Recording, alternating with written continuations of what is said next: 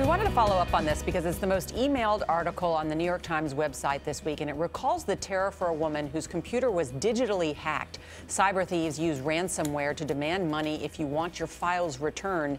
In 2013 alone, ransomware cost victims more than $500,000. Shawn Henry is a former executive assistant director of the FBI. He's now president of the cybersecurity firm CrowdStrike Services. Good morning. Good morning. Okay, just remind everybody, how does this ransomware work? When you're talking about ransomware, it's essentially malicious code that is either emailed to people or when you're surfing certain sites, those websites are infected and your browser downloads it and it infects your computer and locks it up. And what type of files are they holding hostage? You know, they're looking at all your files. They're looking at your photographs, at spreadsheets, at emails, Word documents, those sorts of things. Everything that you do and create that everybody stores and uses on their computer is completely at risk. It's encrypted oftentimes, and you're not able to seize it or get it back. And as the New York Times article was so popular because the woman who was hacked, she said, gosh, for a couple $100, if I could just fix this problem, fine, I'll do it. Yeah. But that's giving in to the terrorists. You know, these are typically organized crime groups operating primarily out of Eastern Europe. They are making millions and millions of dollars off of this on a regular basis.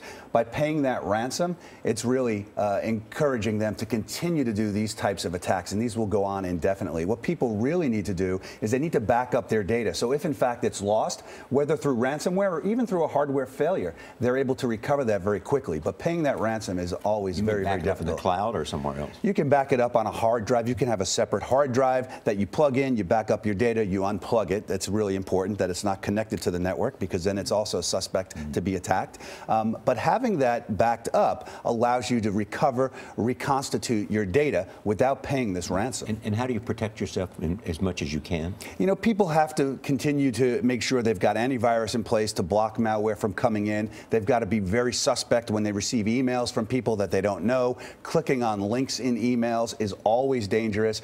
We live in a new society where the attackers have changed the vector. There's lots of ways in. People have to be alert to this attack. Yeah, and you're saying you don't have to be a well-known person. It's just they just can target anybody. Actually, they are targeting everybody. It's spraying out malware to millions of people. They have botnets, which are thousands or hundreds of thousands of computers controlled by one person.